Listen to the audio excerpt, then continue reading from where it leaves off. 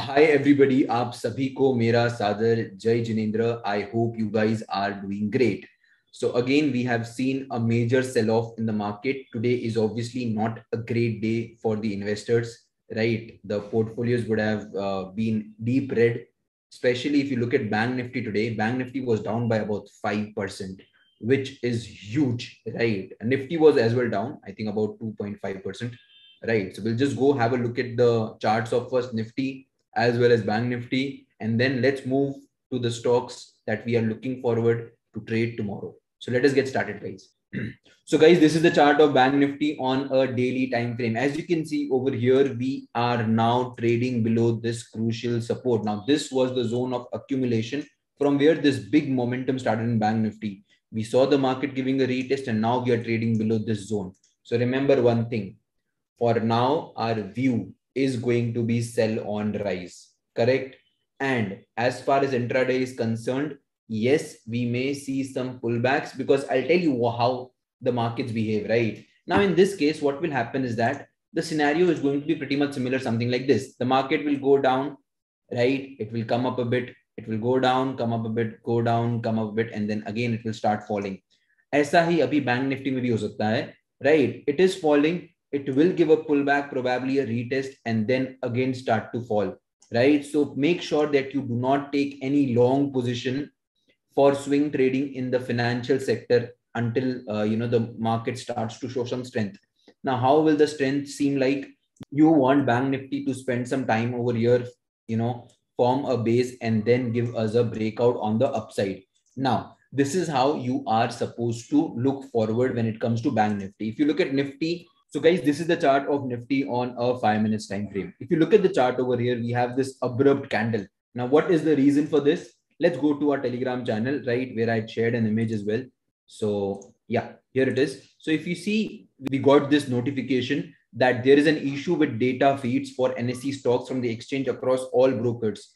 Please check 20 depth before placing orders. So basically data ही नहीं मिल रहा था जितने भी trading software से उनको. So they were not able to give the data. Actually chart hang हो गया था, especially Bank Nifty और Nifty का.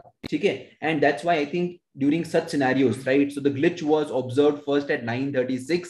Now these are the scenarios in which you should actually avoid trading. So for me today was like a rest day, no trading on such volatile days, right? But the view is pretty much clear. The chart which I'm sharing right now was shared live on Telegram as well, that now that we are trading below this level, when it comes to Bank Nifty, you should only look for sell on rise opportunity, right? So again, I'm saying that do not be positioned very heavily. Try to trade the markets with less position sizing. So take less risk because these are volatile times. Price action is not something which is going to work. What is going to work is your risk management and position sizing. Now let's move forward to some stocks, right? So on the stocks part, we have some interesting structures happening, right? So the first stock on my radar is Emphasis. Again, make sure that you always look a chart on a daily time frame. Now have a look at this stock.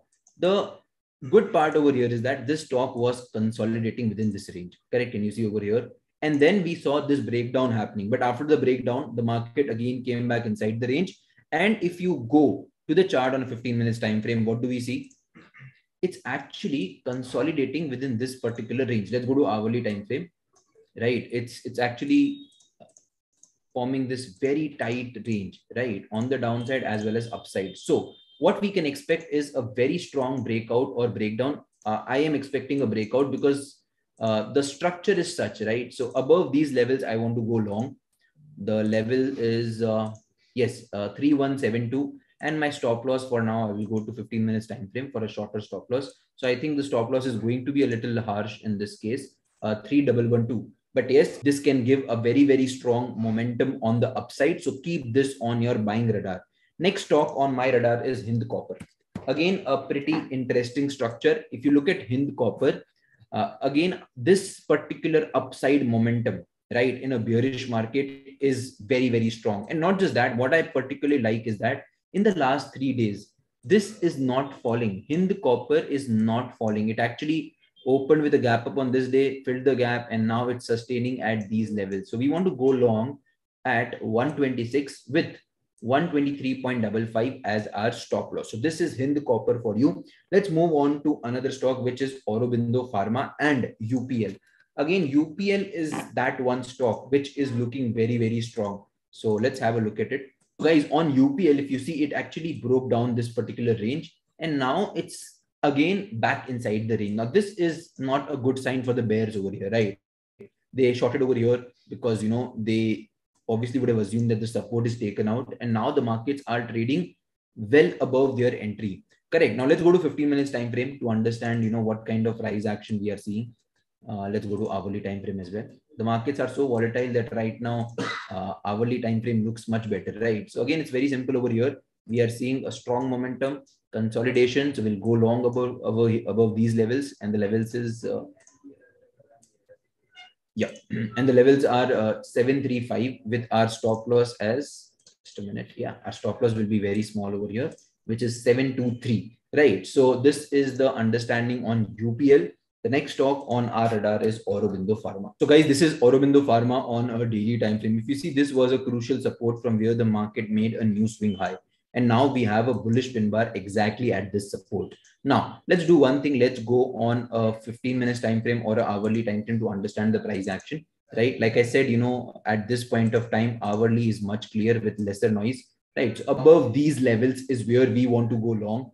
आप देखोगे बहुत ही test हो चुका है बहुत बार and इसके ऊपर हमें लॉन्ग जाना है which is above these levels, right? Let's go to 15 minutes time frame to see what entries we can get. So let me just mark the area over here.